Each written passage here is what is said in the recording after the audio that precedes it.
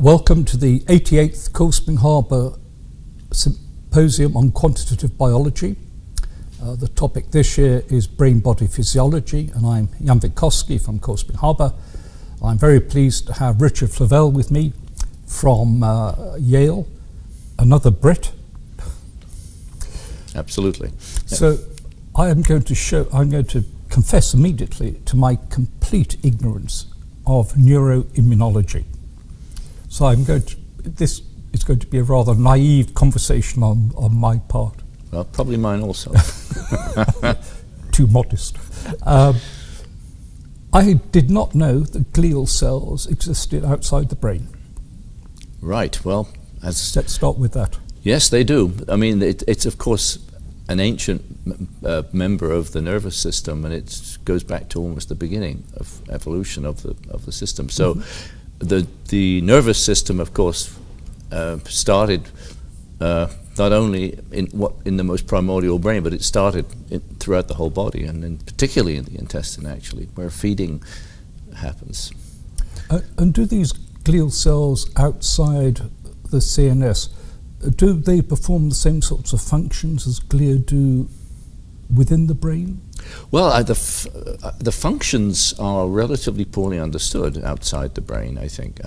It's known that there are several classes of them.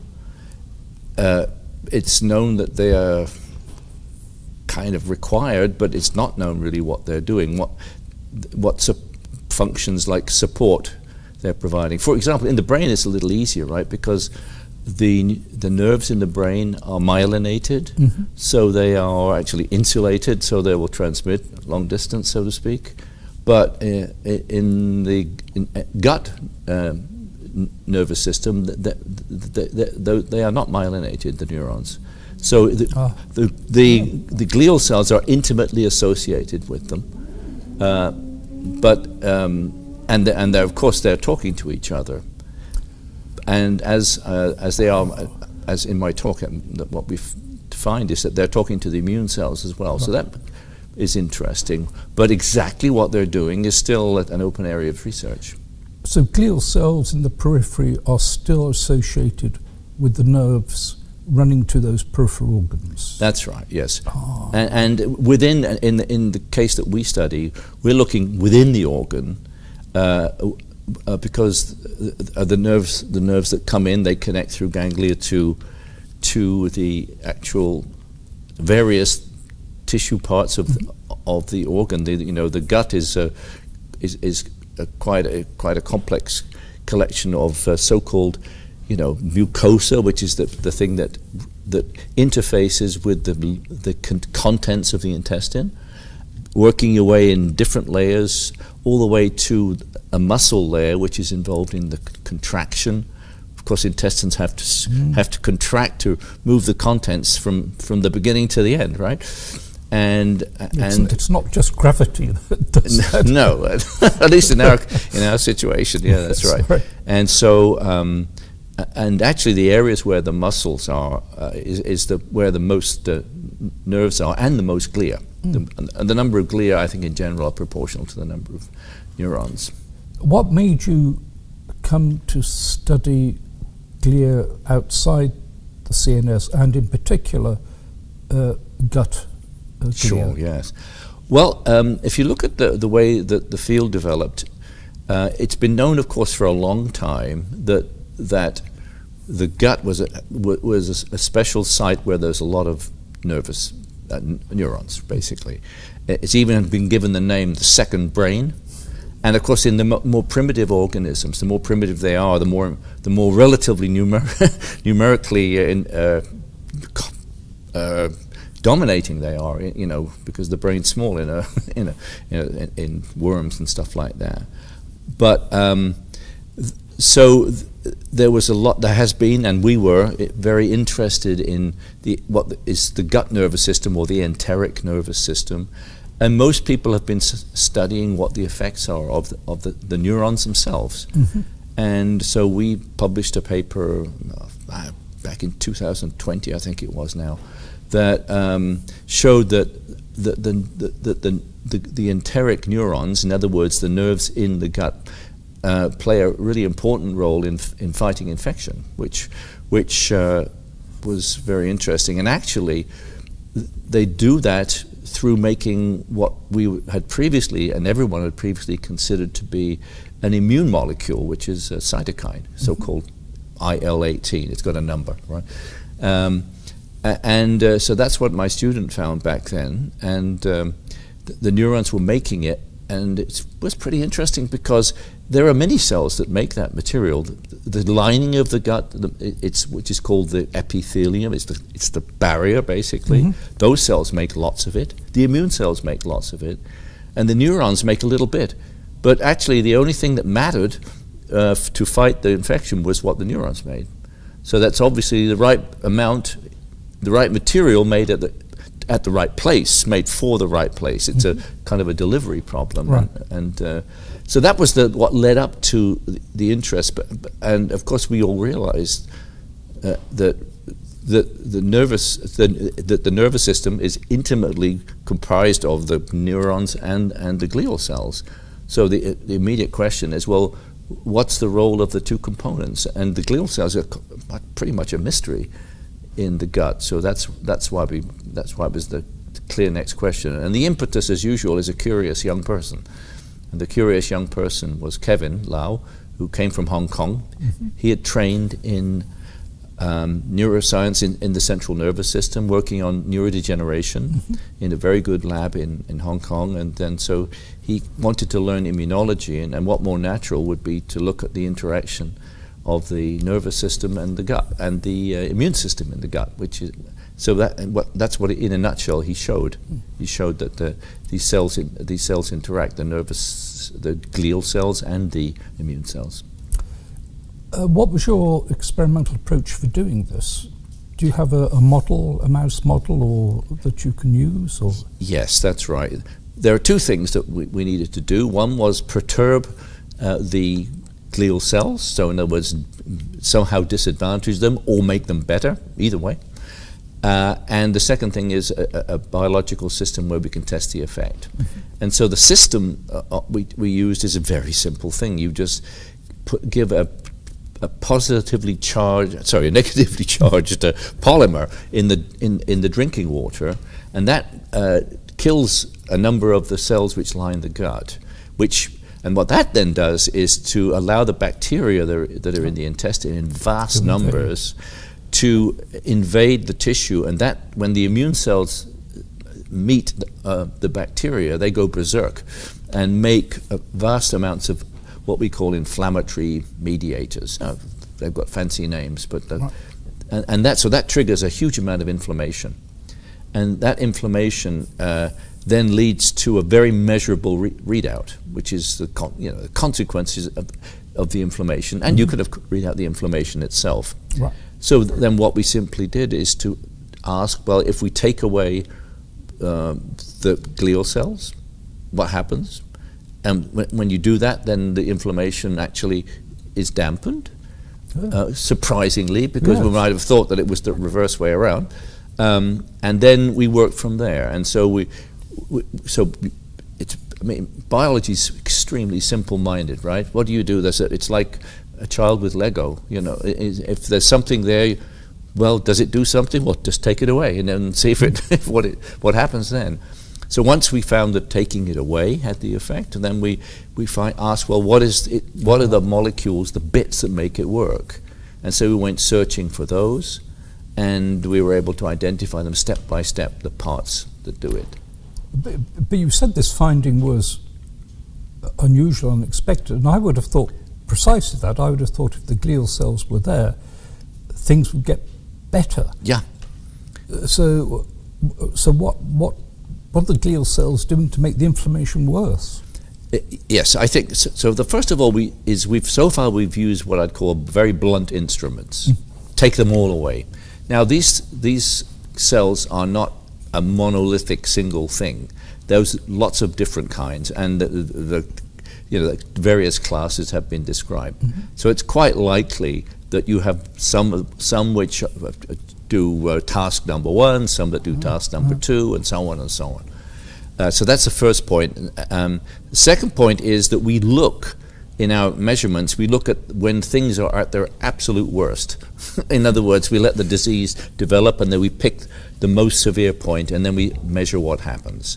So it's quite possible that in this disease, from which animals do recover, it's quite possible that we're going to see differences in recovery. And the third point is that we know that there's a difference between taking them away and just taking away the molecule that we were looking at the function of, basically.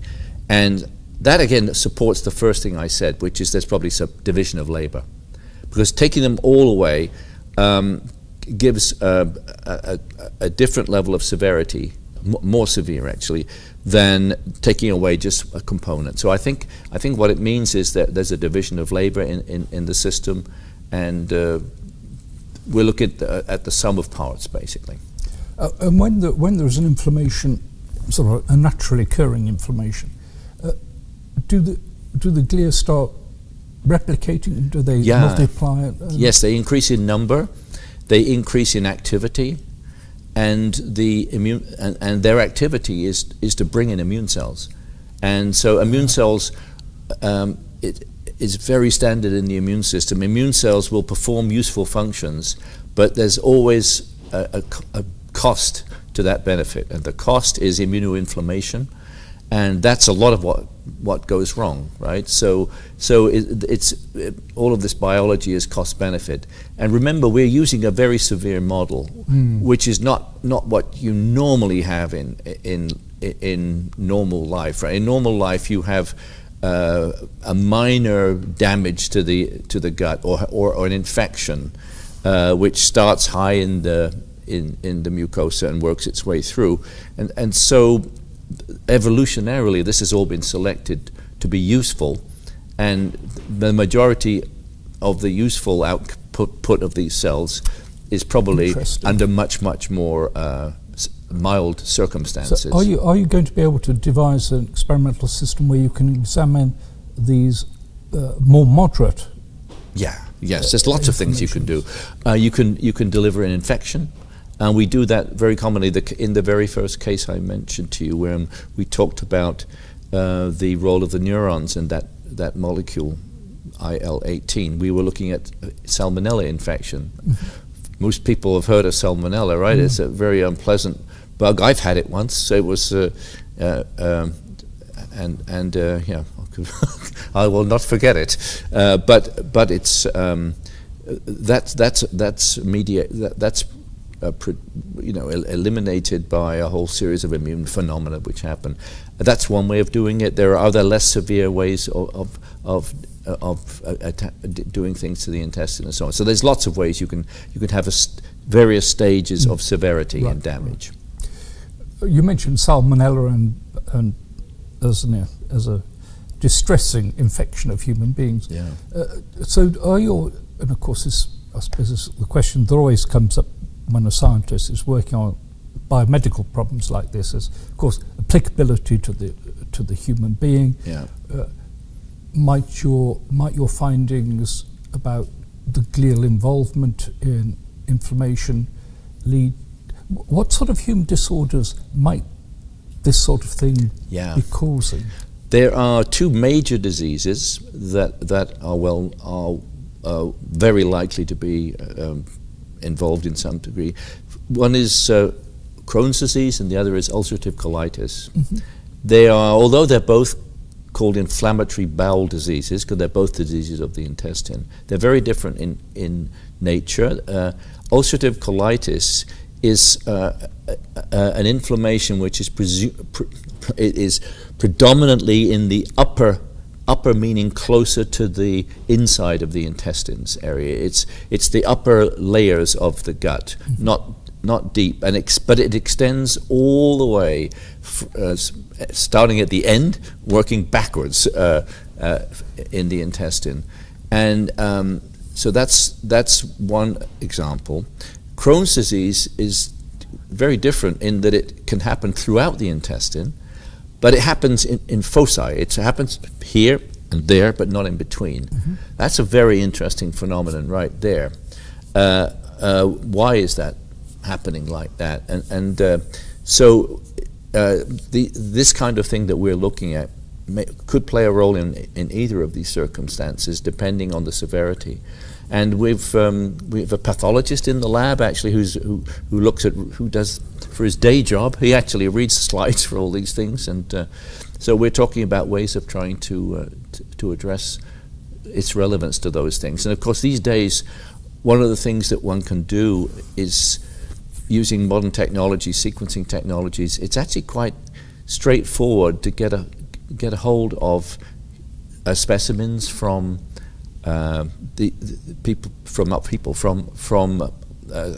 archives. You can actually do sequencing now on archival material from slides that were made 20 years ago. So you can take all of these diseases of the intestines. And we had an example, a simple example of that, where we had a project on cancer, which we published a few years ago. And as an example, we were able, using simple technology, to show that the mechanism we'd worked out in cancer actually was relevant to all these very rare diseases, because we could get slides from, archival slides from those diseases. If you fast forward to now, we can get really deep sequencing information from the same kind of material, and then then we can really look and see all the events that we're measuring in the models. To what degree do they occur in Crohn's or UC being ulcerative colitis, or other more rare situations? And there's of course other things like irritable bowel syndrome, which is a more poorly understood situation, but also involving the immune response, and also involving cytokines and the nervous system.